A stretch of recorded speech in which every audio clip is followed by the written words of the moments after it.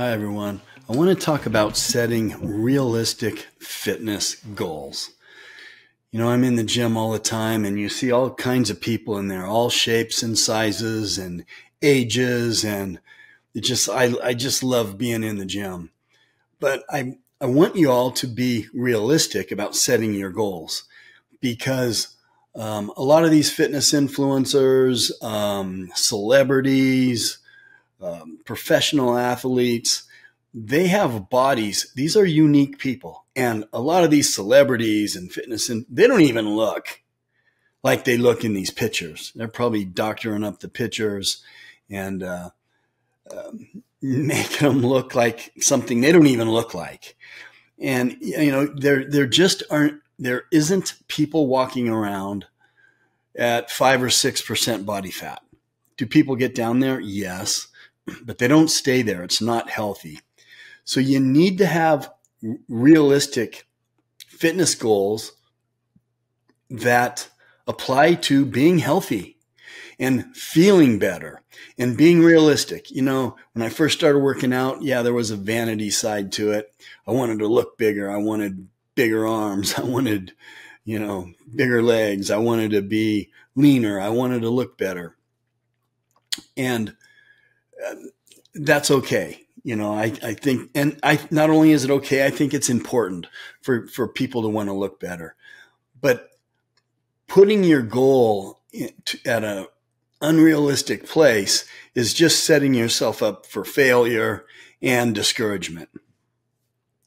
So your body wants to have some body fat on it. And look, our bodies have flaws. Young, old, overweight, underweight. Our bodies have flaws. We're not perfect, but we can always improve. Everyone can get better. And so keep that in mind. And when you go into the gym, think about building muscle, increasing your cardio strength. And when you do these things, you're going to feel better. Your joints are going to feel better. You're going to be more productive at work. You're going to be more productive in life. You're going to have more energy and you're just going to feel better. Your brain is going to work better. Everything works better when you exercise. So I'm not saying set, the bar really, really low, but I am saying also don't set it too high. Be realistic. And look, some people look phenomenal, but that's probably not even 1 out of 100 people. So progress and monitor your own progress. Monitor your body fat. If you can get your body composition tested, if you can do a body scan, or somehow check and find out, what your measurements are and how much fat you have on your body. Now you can see if you're improving. How much lean body mass, how much muscle do you have on your body? Is that improving? You want to know that your lean mass is going up, the body fat is going down within reason. I mean, we all need some body fat, so you don't want to get too low. Find a way to measure your progress. Take measurements. If you have to use a scale and if you're working out at home, use a scale and do measurements. Measure your waist, measure your hips, measure your chest, measure your thighs, measure your arms and see what's happening. And don't be too hard on yourself and don't set your expectations too high. I just want to encourage you all not to let that hold you back or don't think, oh, I've got way too far to go. I'm so big.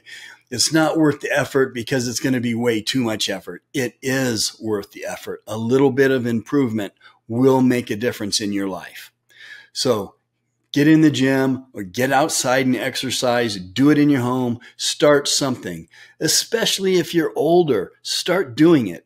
I get frustrated because I'm a people watcher. I go to the grocery store. I go out to dinner with my wife and I'm analyzing people. Maybe that's wrong. Maybe I'm being judgmental. I can't help it. But you can just tell that most people don't want to or don't put any effort into their health. And I think that's sad. I've been in the business and I want to encourage other people to